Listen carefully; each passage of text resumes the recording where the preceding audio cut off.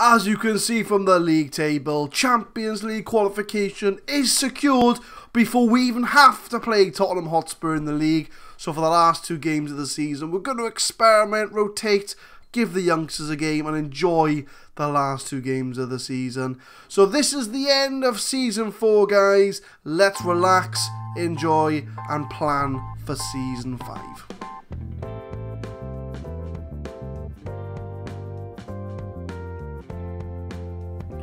What is happening, guys? My name is Adam, I am a Super Swan, and welcome to episode 45 of the Saving Swans series, the last episode of Season 4, and like we mentioned in the intro, Champions League is already secured, if I can find the competitions tab.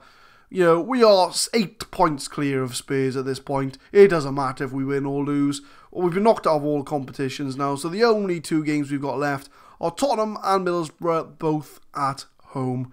So look at the tactics screen here, it might be looking a little bit different to what you're used to, so we're going to experiment in the last 2 games of the season. We're going to go for a 4-3-1-2, so 2 strikers up top with an attack in mid. The defence at the back is Timo Horn, which I'm going to put him on attack sweeper keeper. Young Akanji, Ross Pugh makes the step up from our under-23s, so he's going to come in as a central defender. He's done very well in the under-23s this season, bless him, so we're going to give him a chance. He's 5-star potential, guys, so he could be an immense centre-back for us. So we're going to give him the chance at the back. Rika at left-back. 3-man midfield. Mesa, Llorente, Almiron, Mazzella, deep-line playmaker and advanced playmaker. Correa attacking mid, Milic and Nathan Evans up front. So we're going to see how that gets on. We're going to give Ross Pugh, he wants number 4, but we're going to give him number 34. Just to say to him, look, you know, if you get better in the future, one day you might become a number 4. So we'll get this game underway.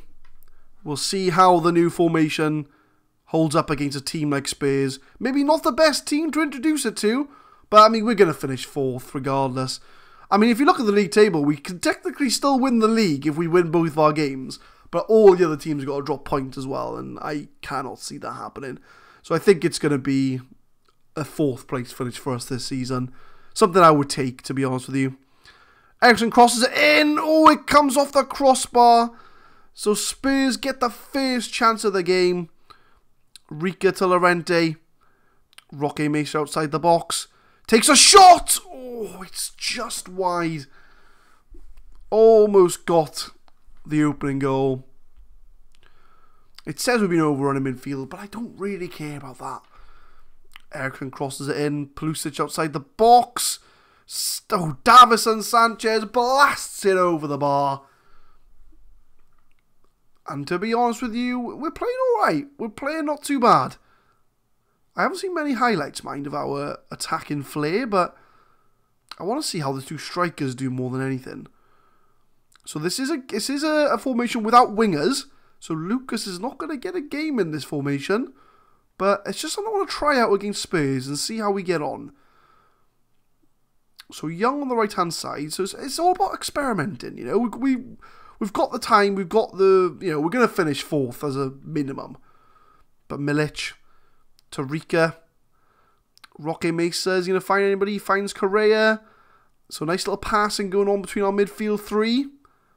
Finds Rika on the left-hand side. Milic crosses across goal. And Nathan Evans gets the goal. The 16-year-old wonder kid gets a goal in the Premier League.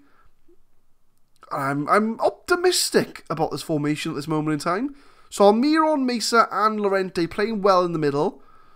Milic does do well to cross it across goal for Nathan Evans.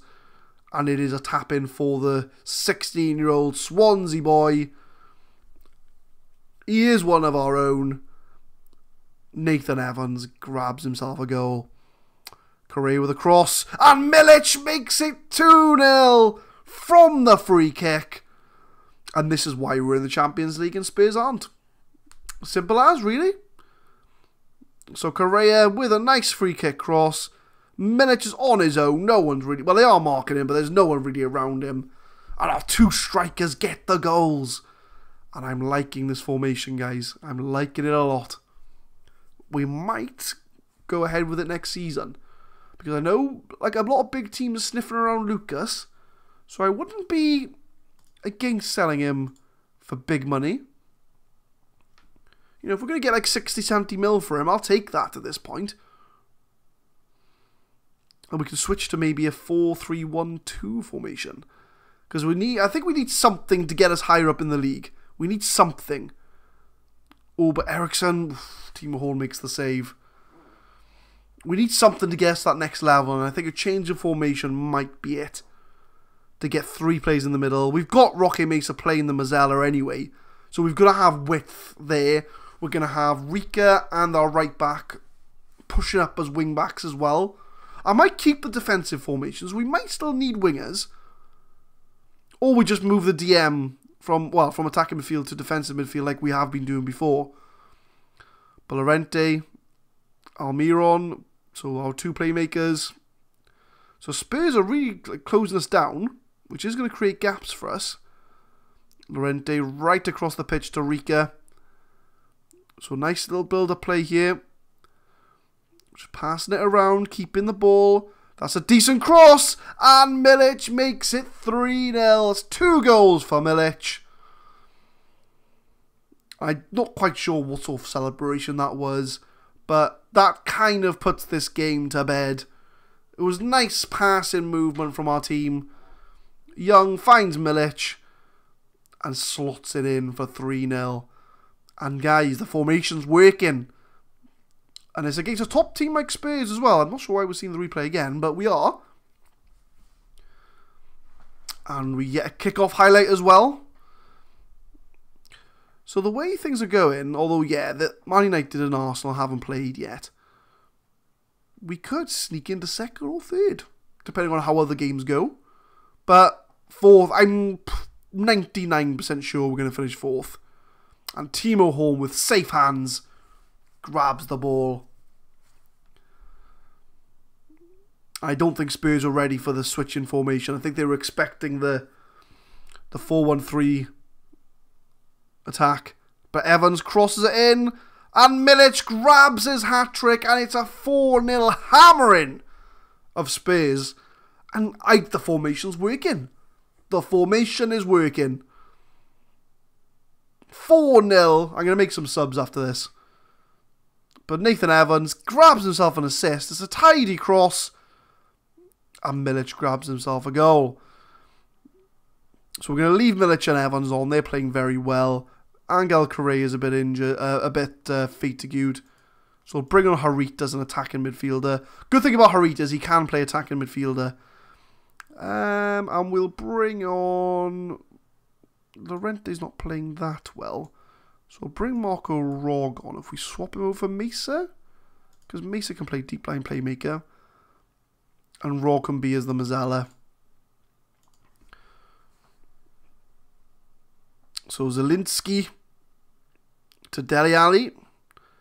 To Bernard. Crosses in for Kane, but Ross Pugh clears the ball. Oh, so we got 2 Swansea youth graduates in this team. Pulisic crosses it in, and Sebastian Young clears the ball. And Harry Kane grabs a goal. Which, fair play, Harry Kane. That was a decent goal. I'll give you that, my friend. That was a bit of a good goal. We'll watch that goal. So Harry Kane starts the move. Pulisic, he does beat Ross Pugh. And Harry Kane takes a touch and smashes it in the top corner. Fair effort, Harry Kane. I'll give you that. Pulisic crosses it in. Zielinski.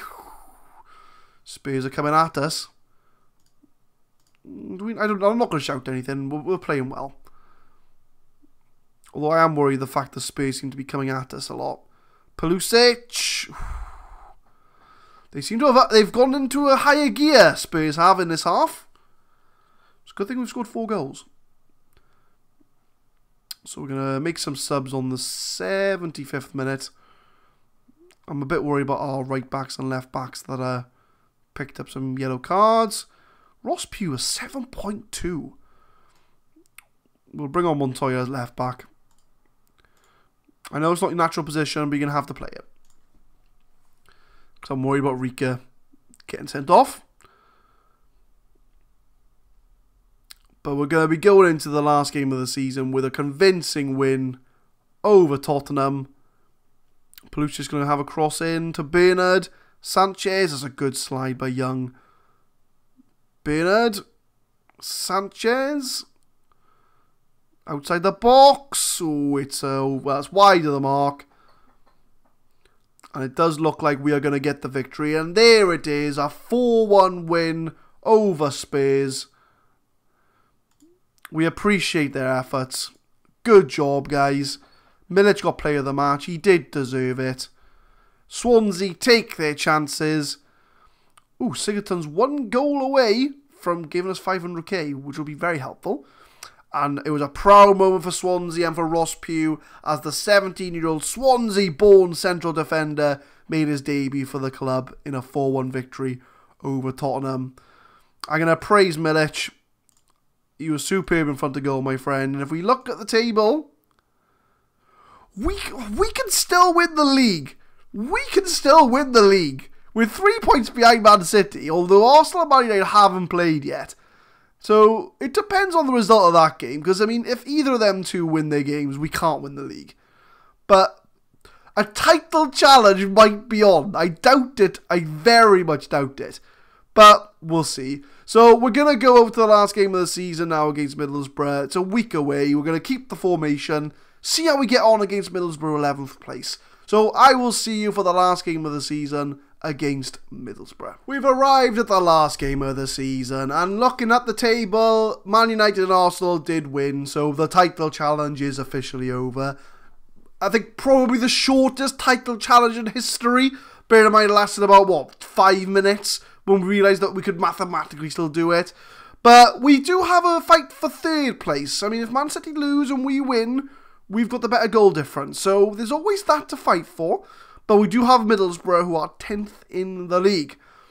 So looking at the tactics here, not much has changed. We just get a bit of a rotation slightly. Montoya at right back, Rodrigo Caio, Pugh, Target at the back. Marco Rog comes in, Llorente, Almiron, Correa in the middle, Milic and Evans up front. We're going to give it another go, guys. We're going to see how the formation gets on against a slightly weaker team. But we'll see, because it could have just been a fluke, you know, because Spurs are free-falling in the league. They've even gone below Chelsea in the league now. But they have got to the final of the Champions League, Tottenham have. So maybe they're refocusing on other aspects of the game, not just the Premier League. So that might be the reason why we dicked them 4-1. But I just want to see how we get on against Middlesbrough. Because, like I say, we're going to finish 4th regardless. So, I mean, like I say, Chelsea and Tottenham are like 10 points off us at this point. So, it's not the end of the world if we lose this game. But Almiron in the middle. Oh, Correa goes down. And Middlesbrough win the ball back. I don't know if you can see, because the table's kind of hiding it a bit. I'm trying to... Hang on. Right. Well, look at the formation, but there, look. They're playing pretty much everyone behind the ball. It's very much like Anderlecht was in the Champions League.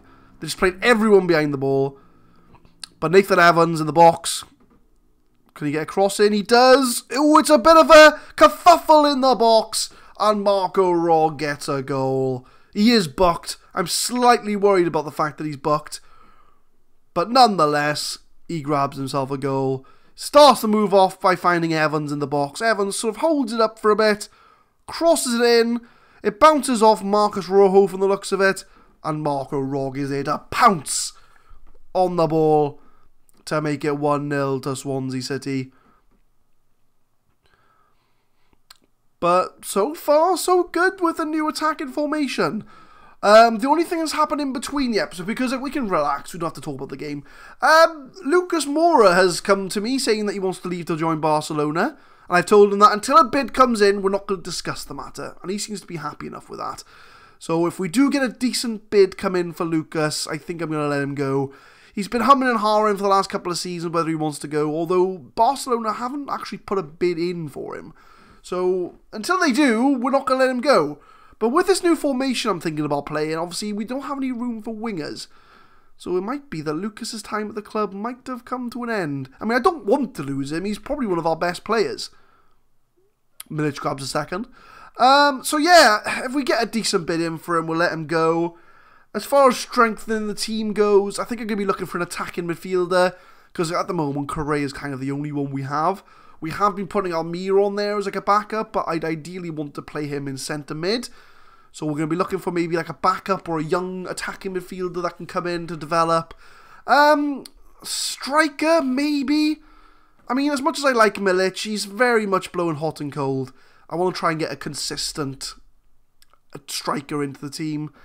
I might be looking for, I mean, depending on the situation with Lucas, I might try and bring in a right winger as well. Because obviously Harry Wilson's kind of not been in the team. He did get injured. He did break his leg, I think, towards the start of the season. So we are going to be looking for a backup right winger to come in to fill Lucas's boots. Because, I mean, if we do keep Lucas, which there is a possibility that we might, we do need someone to fill in for him if he does get injured, which we haven't really done this season. Let me just make some subs. Who can we bring on? We'll bring Harit on for Correa, I think. We'll just do that. So yeah, a right winger, possibly a striker, an attacking midfielder, a defensive midfielder maybe, because again, Llorente's the only one we kind of have. So it'd be nice to have a DM to rotate in there. Plus he can play in midfield, because with a 3 in midfield, we might need some more options.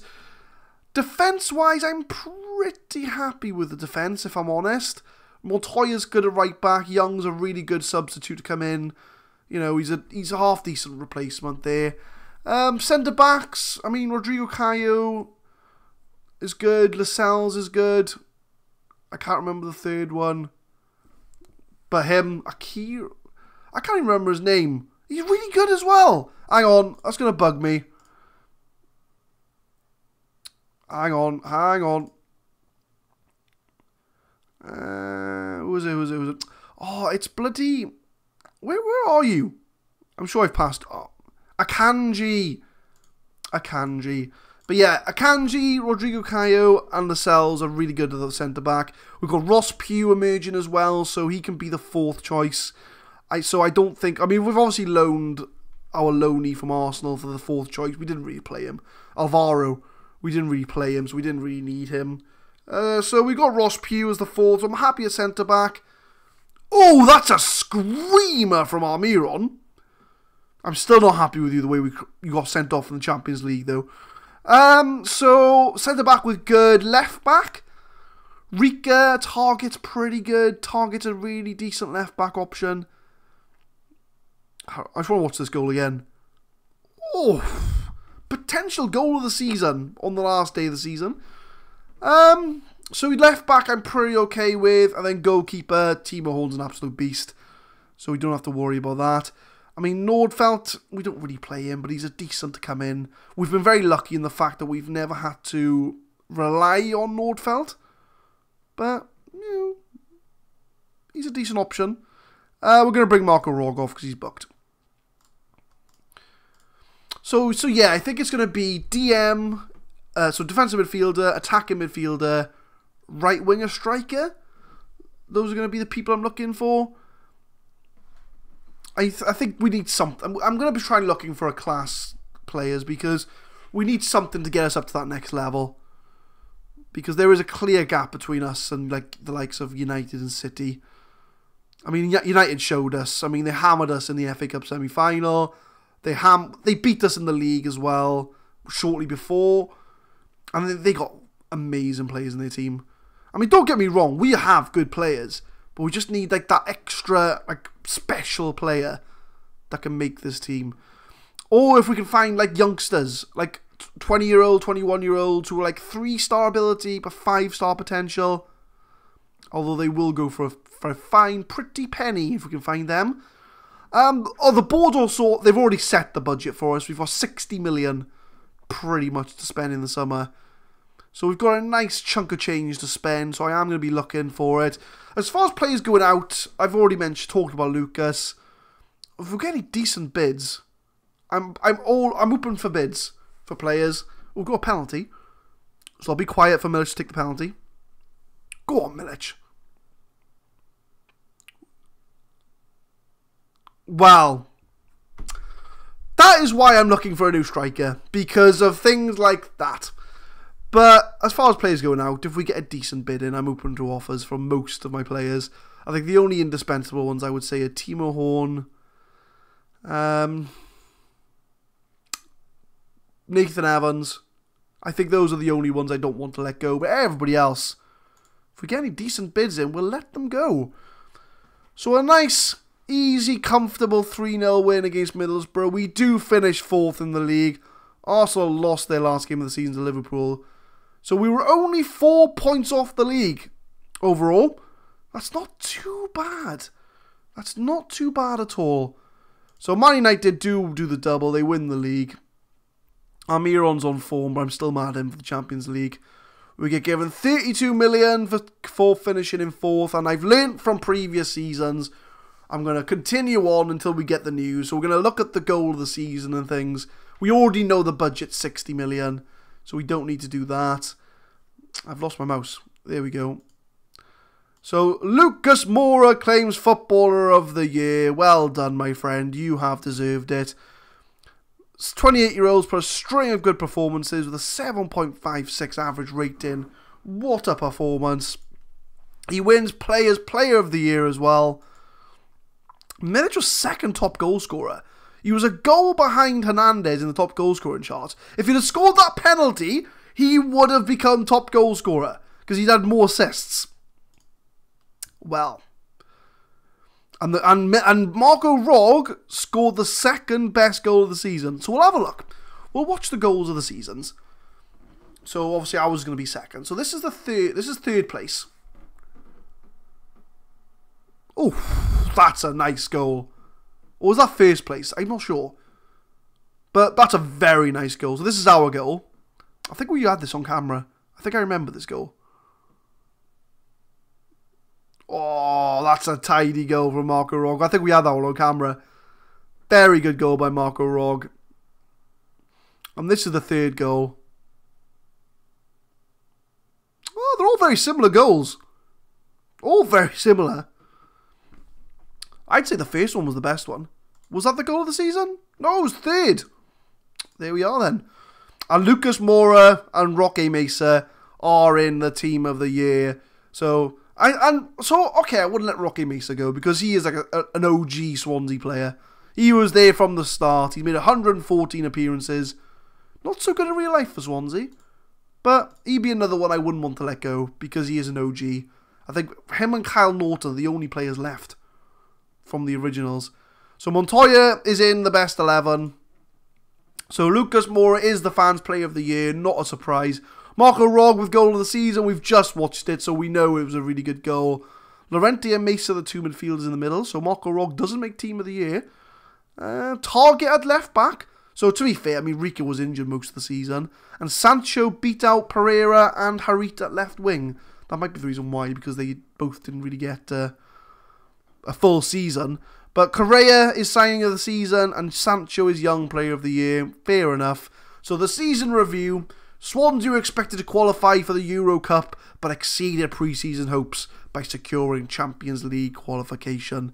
The Swans were one of the competition's feel-good stories, defying expectations, and owing to an impressive spell of form between February and March that saw them move into third place, were able to celebrate a job well done.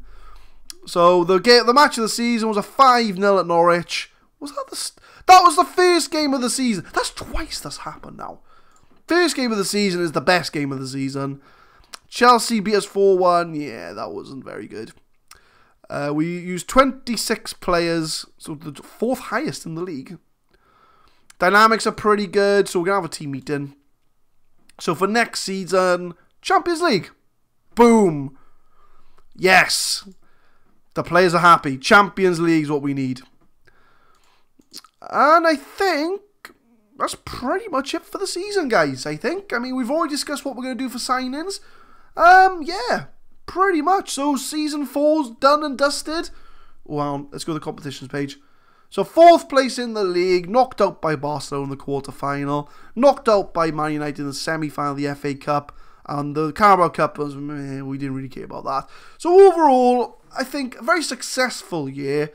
Obviously, let down towards the end. That one episode, which was last episode of Barcelona Man United, kind of took the wind off our sails a bit. But, I mean, if we took that at the start of the season, I would have bit your hand off if somebody said that to me. So pretty much, guys, that is the end of Season 4. Thank you very much for tuning in, guys, and next episode is going to be the start of Season 5. So with Saving Swans, we upload every Monday, Wednesday, Friday, 4 PM GMT. I'm also on Twitter at SuperswanYT. Please tweet me about what you think of Season 4. Who do you think we should sign? Or what do you think is going to happen in Season 5? Hopefully, I will catch you at the start of Season 5. Thank you very much for watching.